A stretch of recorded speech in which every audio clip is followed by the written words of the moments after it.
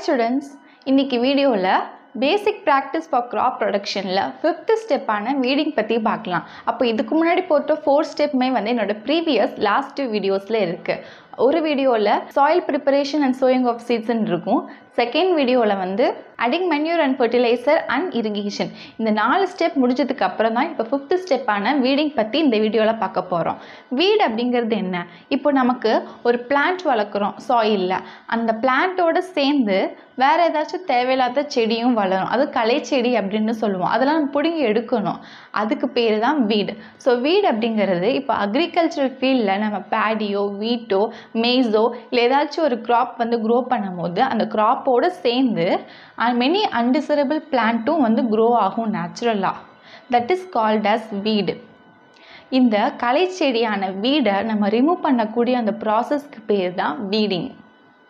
இந்த ப்ராசஸ் வந்து ரொம்ப இம்பார்ட்டன்ட் ப்ராசஸ் தான் இந்த பேசிக் practice for graph production.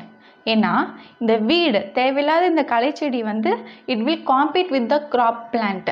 Main பிளான்ட்டோட போட்டி போட்டுக்கிட்டு நம்ம கொடுக்கக்கூடிய நியூட்ரியன்ஸை வந்து இது பிடுங்கிக்கும், அண்ட் சன்லைட் இதை வாங்கிக்கும், வாட்டரை இதை இழுத்துக்கும், ஸ்பேஸ் எல்லாத்தையுமே வந்து இதை வச்சுக்கும், ஆக்குப்பை பண்ணி, அண்ட் மெனி அதர் ரிசோர்ஸஸ் நம்ம என்னெல்லாம் வந்து நம்மளோட க்ராப் பிளான்ட்டு கொடுக்குறோமோ அது எல்லாத்தையுமே வந்து இது வாங்கிக்குது. அப்போ க்ராப் பிளான்ட்டை க்ரோ பண்ண விடாமல் தடுக்கிறதுனால இது நம்ம கண்டிப்பாக ரிமூவ் பண்ணி ஆகணும். This is an important process.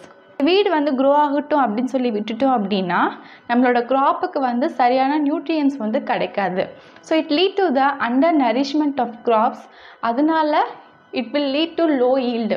போதுமான அளவுக்கு க்ராப்போட க்ரோத்தும் ரிசல்ட் ஈல்டும் வந்து இருக்காது. So it is mandatory, very important to remove the weeds from the field to achieve the expected result. நமக்கு நிறைய அதிகமான நமக்கு ரிசல்ட், எக்ஸ்பெக்டட் ரிசல்ட் ஈல்டு வேணும் அப்படின்னா நம்ம அந்த வீட்ஸை வந்து ரிமூவ் பண்ணி ஆகணும். இதுக்காண்டி ஃபார்மர்ஸ் வந்து மெனி வேஸை அடாப்ட் பண்ணுறாங்க to remove the weeds and control there growth. First method வந்து மெக்கானிக்கல் மெத்தட். இந்த மெக்கானிக்கல் மெத்தடில் வந்து மொத்தம் 3 இருக்குது. Tillage method, graph rotation and summer tillage. Second method வந்து பயாலஜிக்கல் வீட் கண்ட்ரோல். தேர்ட் மெத்தட் வந்து கெமிக்கல் மெத்தட். இந்த 3 மெத்தடை யூஸ் பண்ணி தான் வீட் கண்ட்ரோல் வந்து பண்ணுறாங்க. ஃபஸ்ட்டு மெத்தடான மெக்கானிக்கல் மெத்தடில் this is the most common method. இதில் வீட்ஸை வந்து நம்ம ஃபிசிக்கலாக டெஸ்ட்ராய் பண்ணுறோம்.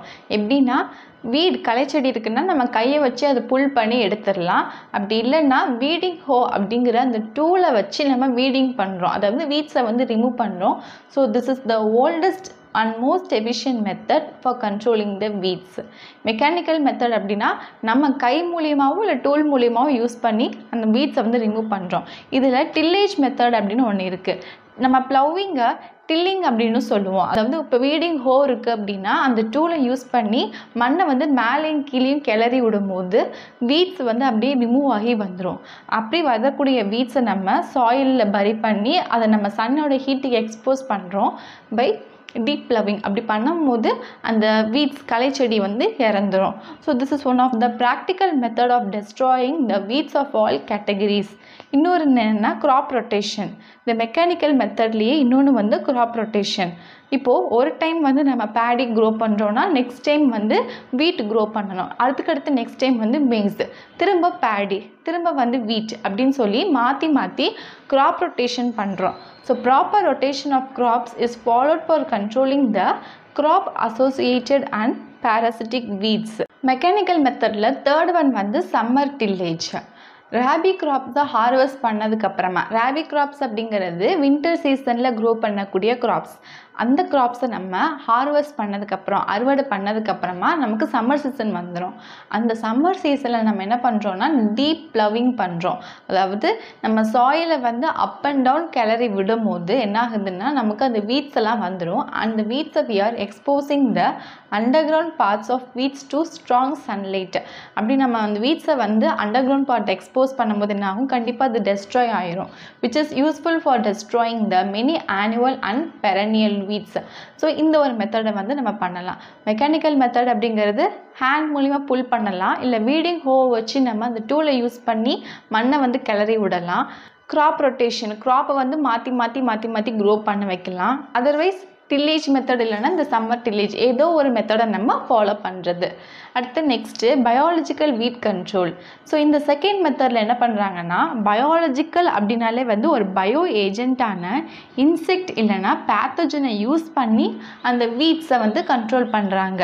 இந்த பயாலஜிக்கல் வீட் கண்ட்ரோல் வந்து கம்ப்ளீட்டாக அதை எராடிகேட் பண்ணாது. அதாவது வீட்ஸை வந்து கம்ப்ளீட்டாக அந்த இன்செக்ட் போய் சாப்பிட்டு டெஸ்ட்ராய் பண்ணிடாது. இது வேறு எதாவது பண்ணியோ அழிச்சிட முடியாது. பட் ஆனால் அதோட பாப்புலேஷனை வந்து நம்மளால் ரெடியூஸ் பண்ணி ஒரு கண்ட்ரோலில் வந்து வச்சுருக்க முடியும். ஆனால் கம்ப்ளீட்டாக எராடிகேட் மட்டும் பண்ணிட முடியாது. Next chemical method. இந்த கெமிக்கல் மெத்தட் வந்து கெமிக்கல்ஸ் யூஸ் பண்ணுறாங்க.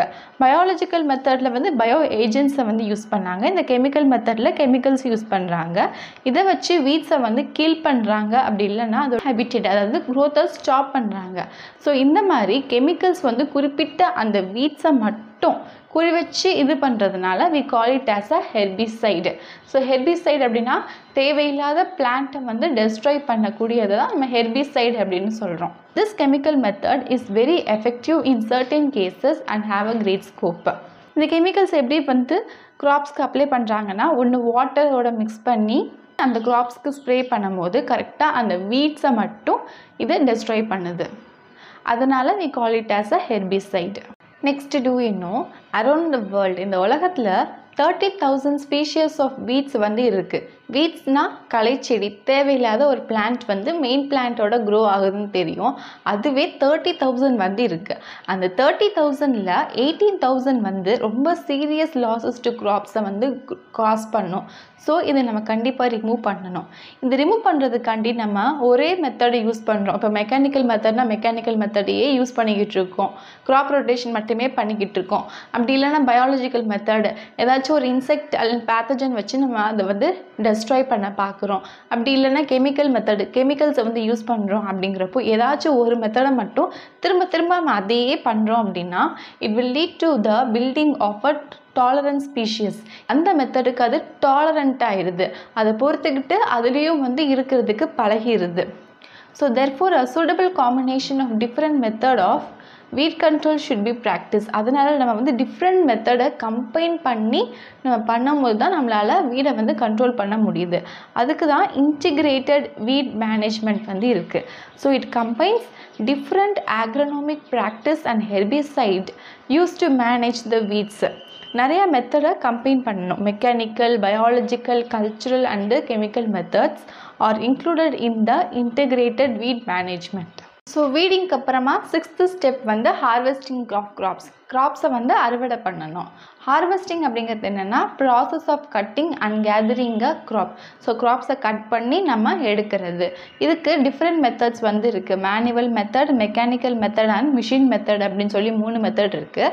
மேனுவல் மெத்தடில் நம்மளே போய் கை மூலிமா அதை வந்து எடுக்கிறோம். So it is the major method in India. இந்தியாவில் இதை தான் வந்து மேஜராக ஃபாலோ பண்ணுறாங்க.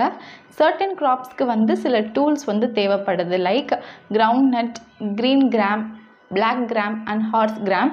இதெல்லாம் நம்ம ஹேண்ட் வச்சு நம்ம வந்து அப்ரூட் பண்ணிடலாம். அப்போ அந்த சாயிலில் வந்து மாய்ஸ்சரோடு இருக்கும்போது ஈரப்பதமாக இருந்துச்சு அப்படின்னா நம்ம ஈஸியாக வந்து எடுத்துடலாம். And is adequate for a hand pulling. Next second method வந்து மெக்கானிக்கல் மெத்தட். இந்த மெத்தடுக்கு நம்ம அந்த வயல் நிலங்களில் வந்து ஆள விடணும். சின்ன சைஸ் ஃபார்முக்கு மட்டும்தான் அந்த மெக்கானிக்கல் மெத்தட் வந்து சூட்டபுளாக இருக்கும். ஸோ ஸ்மால் சைஸ் ஃபார்முக்கு நம்ம ஆளுங்களை விட்டு நம்ம ஃபார்ம் இன்ஸ்ட்ருமெண்ட்டான சிக்கிள் அப்படிங்கிற அந்த டூலை வந்து அவங்க கிட்ட கொடுத்துட்டோம் அப்படின்னா அதை வச்சு அவங்க வந்து அந்த க்ராப்பை கட் பண்ணி எடுப்பாங்க. ஸோ இதுக்கு இந்த மெத்தடுக்கு வந்து நிறைய ஆளுங்க தேவைப்படுது. And also it is a time consuming method. Third method வந்து மிஷின் ஹார்வெஸ்டிங். இந்த மிஷின் வந்து நம்ம லார்ஜ் சைஸ் அக்ரிகல்ச்சரல் ஃபீல்டுக்கு தான் வந்து யூஸ் பண்ணுவோம். இந்த ஹார்வெஸ்டிங் பண்ணதுக்கு அப்புறமா நம்ம இமிடியேட்டாக போஸ்ட் ஹார்வெஸ்ட் பண்ணணும். ப்ரீ அப்படின்னா ஹார்வெஸ்ட்டுக்கு முன்னாடி, போஸ்ட் ஹார்வெஸ்ட் அப்படின்னா ஹார்வெஸ்ட்டுக்கு அப்புறமா. ஸோ போஸ்ட் ஹார்வெஸ்ட்டில் என்னெல்லாம் பண்ணுறோன்னா த்ரெஷிங் அண்ட் வினோயிங் வந்து பண்ணுறோம். த்ரெஷிங் அப்படின்னா நம்ம சிக்கல் யூஸ் பண்ணி அந்த க்ராப்ஸை வந்து கட் பண்ணி எடுத்திருப்போம். அந்த கட் பண்ணி எடுத்த க்ராப்ஸை வந்து நம்ம தரையில் போட்டு அடிப்போம். That is called as threshing.